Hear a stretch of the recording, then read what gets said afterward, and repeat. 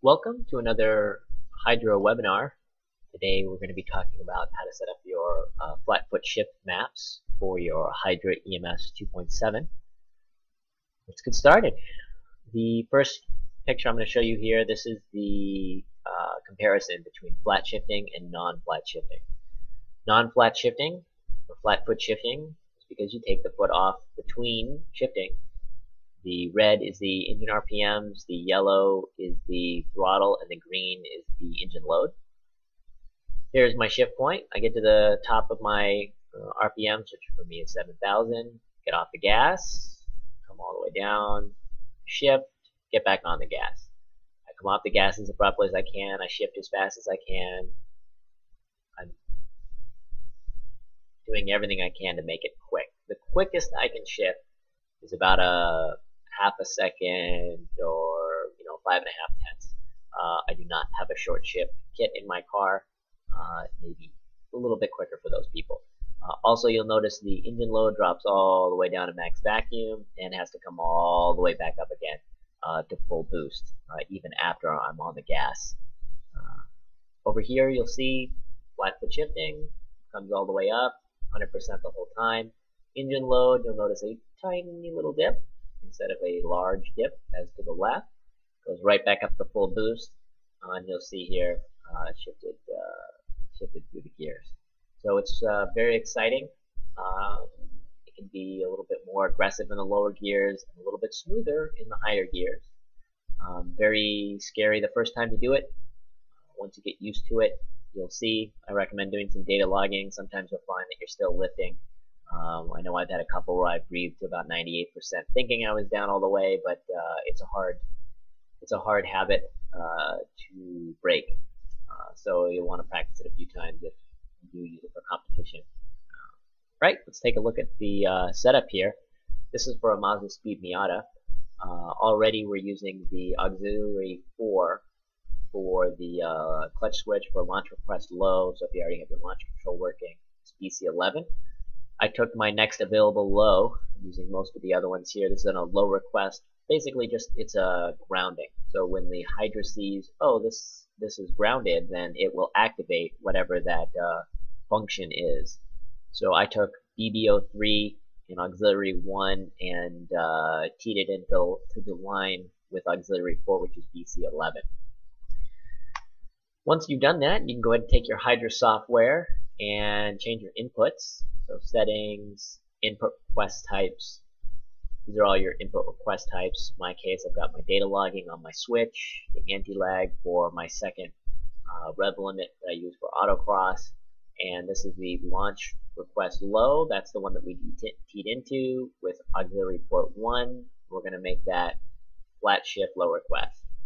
So when my clutch is in, my launch control maps are going to be enabled, and my flat shift maps are going to be enabled.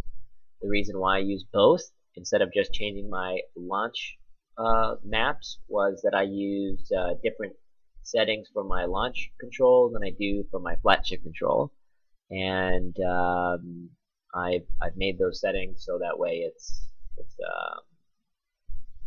I can keep them separate and adjust them separately. So once you've done that, hit apply and OK.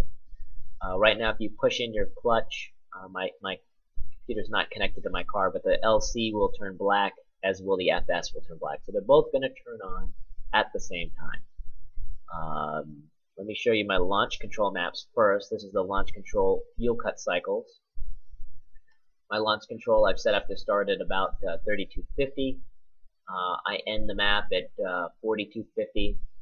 Occasionally, if I've got some really hot exhaust, it'll come up to 3500 and then come back down to 3250. But basically, it stays right around here. So everything else above that is zeroed out. The launch control takes it's going to be ineffective at those RPMs. Obviously, it's going to be flat foot shifting. It's going to be at 7,000.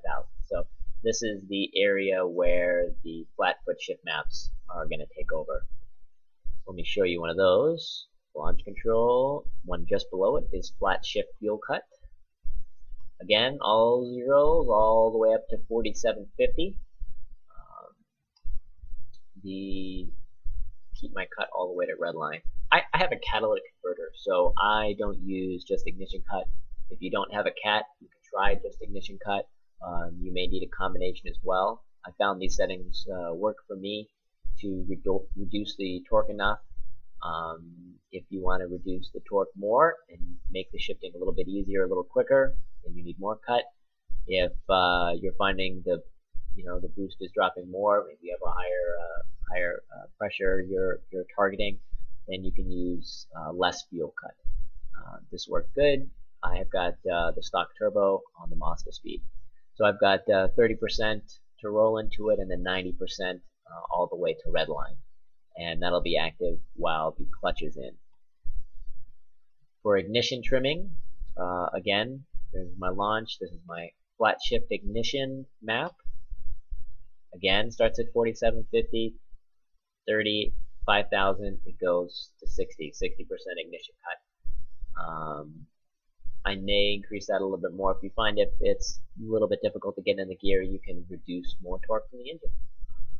That's basically what you're doing while keeping the engine floored.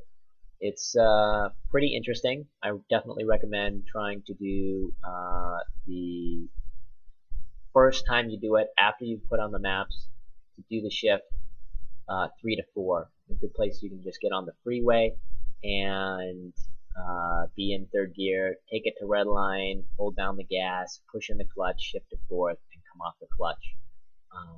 It's a good place to first try it. It should be pretty smooth. It's probably smoother than your shift that you can do from red line. Very quick, very, very cool. So once you're comfortable with doing that, you've done that a few times, you can trust the system and have faith that it's going to work appropriately. You hear the cut. You can do it from a launch, or you can roll into first gear. 1 to 2 is a much more aggressive shift. If you have a lot of high horsepower, if you have a lot of horsepower and all-season tires, you may watch the tires shifting it.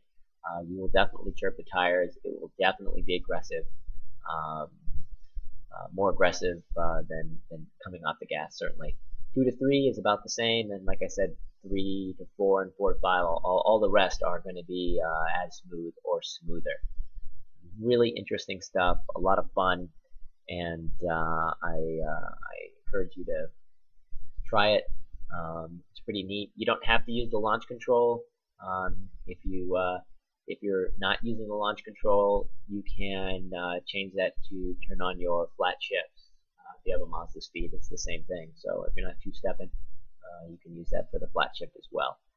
Like I said, saves about a half a second. A lot of fun. Hope you all try it. If you have any questions, feel free to post a message. Thank you.